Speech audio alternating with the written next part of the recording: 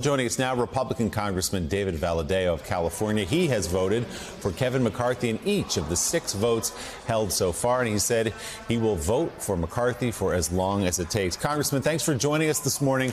Help us understand where this is headed from here. It seems to be the same story with all 6 votes, with those of you who have pledged your allegiance to Kevin McCarthy voting for him, the 19 or 20 who say they won't, staying and holding their ground. What gives here? How does this change?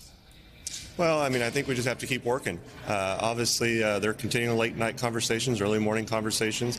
A lot of concessions have been made. The process started months ago, and I'm sure it can still continue for a little bit longer, but it's going to be a fight. You know some of these people in that group of 20, or they're colleagues of yours. Have you talked to them privately or just your public observation? What exactly are they up to here? What do they really want out of this process? Well, and that's the problem, and I know it's been reported before, but it's important to remember that we've gone through this process. We went through the Rules Committee debate where it's a closed-door meeting with just Republicans. We debate, and we pass a rules package. That rules package was pretty much unanimous. I don't remember there being a single no vote at the end of it. And then they start to change the trying to change the rules again. There's some concessions that can be made. But then when we actually had a closed-door meeting again, the very straightforward question of what do you want was asked, and it was asked from everyone in the room. I mean, to the point where it was shouts, and there was no direct answer. And I still continue to hear members, random members, talking to this small group of members and asking them, "What do you want?" And there's still no clear answer. And as you say, Kevin McCarthy has conceded so much already to all of them, including overnight, according to our reporting at NBC News, a single member can raise his or her hand and vote to effectively a vote of no confidence against the speaker and move him out of power. So is there any negotiating left to be done here with this group? Well, the reality is the motion to vacate is just something that brings to the floor a motion that requires another vote for speaker. It doesn't allow that one person to actually remove the speaker, but it does create chaos and it does disrupt the process of legislating, and it is a weapon that would be used irresponsibly if it was allowed to happen. I don't know if that's done, and ultimately what happens after the speaker vote is we have to vote on a rules package. And if the majority of us disagree with this, we can, again, vote down the rules. So, Congressman, good morning.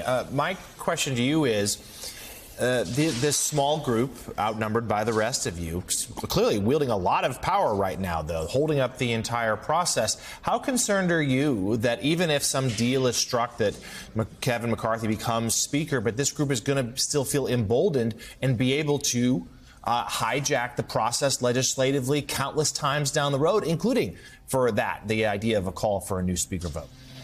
Well, obviously, we're really concerned. We're really concerned with what's going on right now. I mean, the administration is continuing to act without any oversight. We're, as members of Congress, we're not sworn in, so we have no committee, so we can't start working on the things we committed to working on as members of Congress once elected and once being in the majority. And even our offices being able to reach out to the different federal agencies to try to assist our constituents is being hampered at this moment. So it's a big concern that this very small group of members is disrupting the business of the people, and it's disrupting the process that we need to get started, which is governing. If it's passing legislation to help with our border situation, if it's providing oversight over Afghanistan, if it's providing oversight over things that are important to people like me, Department of Interior, when it comes to water in the Central Valley. I mean, there's a lot of things that need to be done, but we can't do that until these folks come online and start to figure out that they're, again, in the small minority. I mean, there's 200 of us that are together on this, over 200, supporting Kevin McCarthy. They've had the opportunity to make their debate. They've lost those debates, or not lost. They've got a lot of their compromises.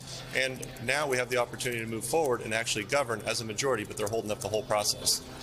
Well, and Congressman, if you look at even what happened last night, they just keep moving the goalposts. They constantly keep moving the goalposts. And like you said, it's hard to nail them down. So the question is, as they keep moving the goalposts, I guess for the express purpose of just stopping Kevin McCarthy, despite what the overwhelming majority of Republicans in the conference want, will you stand by Kevin McCarthy through the 7th, 8th, 10th, 20th ballot? Oh, absolutely. I've publicly committed to being there as long as I need to be there to continue to stand with McCarthy. And there's a lot more of us who committed to standing with him through the long haul. If it's hundreds of ballots, we'll be there. But ultimately, we need them to come on board if they actually want to do anything to help their own constituents at home and help their home areas. I mean, we get elected to Congress to serve the people, and this isn't serving the people, that's for sure.